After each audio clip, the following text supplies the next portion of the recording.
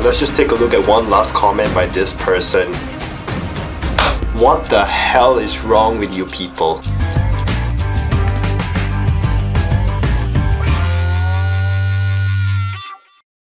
Hey guys, welcome back to my channel, welcome back to another video. Once again, certain human beings have disappointed and showed just why they don't deserve to be human beings on this planet. Today we're talking about Farah Ann. Now Farah Ann is a Malaysian gymnast and she just got into the 2020 Olympics. Now what you would expect from normal Malaysians is to be happy about this. And don't get me wrong, so many people are happy about this. But with every good thing, there's always certain people who are focusing on the bad things. There's always the small group of people who have the negative mindset and just cannot see the positive in any situation. Like our Malaysian athlete just qualified herself for the Olympics, and yet there's people who are so negative about this situation, and the thing that they're complaining about, it's so irrelevant. Do you guys know what people are complaining about? Yes, you guys guessed it. People are complaining about her clothes. She's a gymnast. All gymnasts wear clothes like this. I don't even understand how people can focus on her clothes when she just qualified herself for the Olympics. Oh, and if any of you are wondering if I'm making this up, let me just show you so you guys know that I'm not lying about this. Alright, so Astro has put up a post on Farah Ann, and the people who commented here, look at this. This first person.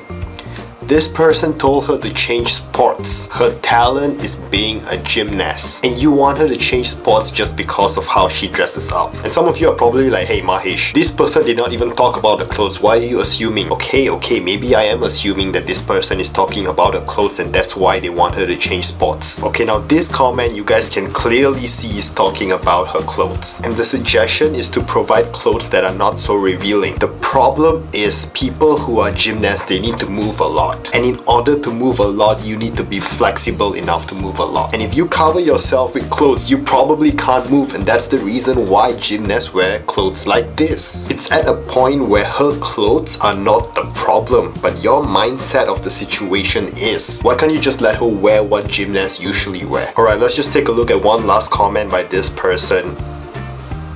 What the hell is wrong with you people? Farah Ann just got into the Olympics. Why can't you just congratulate her and shut up? For those of you who at this point of the video still think there is something wrong with her clothing, I'm telling you now, there is nothing wrong with her clothing. I'll even prove it to you. Let's go to Google and check what gymnasts usually wear. Gymnastic outfits.